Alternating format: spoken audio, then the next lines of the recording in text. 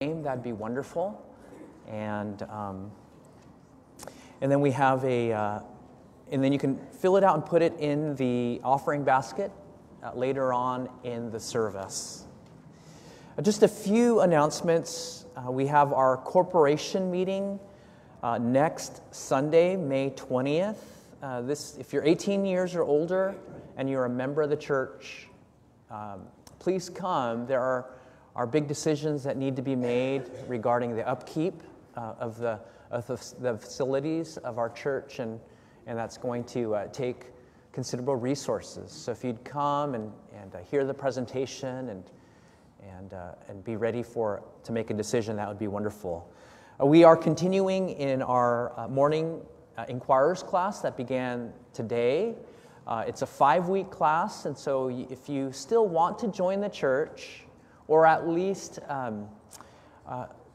curious about what we believe and why we do the things that we do, you're welcome to join our church even late, even if you missed this morning. So, and also for the young people, if you're considering joining the church and making a profession of faith, I want to encourage you to come as well. There's no expectations to join the church, but for you, it'll help you make an informed decision if you do. The men's community group begins this coming Tuesday, and then there are a whole host of other announcements, and you can read them after the service later on. Well, why don't we take a moment to just quiet our hearts and to let the burdens and the worries of the world and of the week fade into the background, and let's prepare to fix our hearts, our eyes upon the Lord Jesus Christ.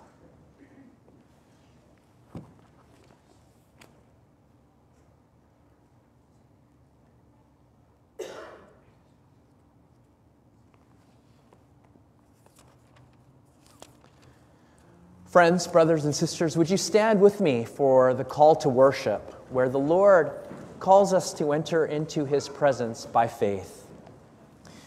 The call to worship comes from Psalm 28:7. The Lord is my strength and my shield. In Him my heart trusts, and I am helped. My heart exults, and with my song I give thanks to Him. He's called you into His presence, that He is our strength and our shield. As we pray together.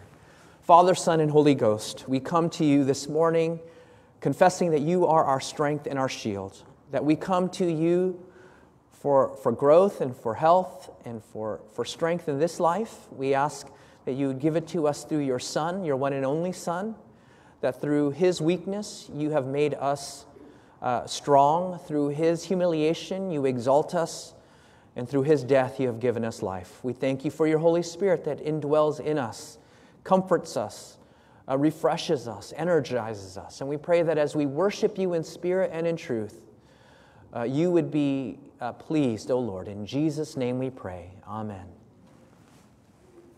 Now we will sing our opening hymn of praise, Jesus, Thank You.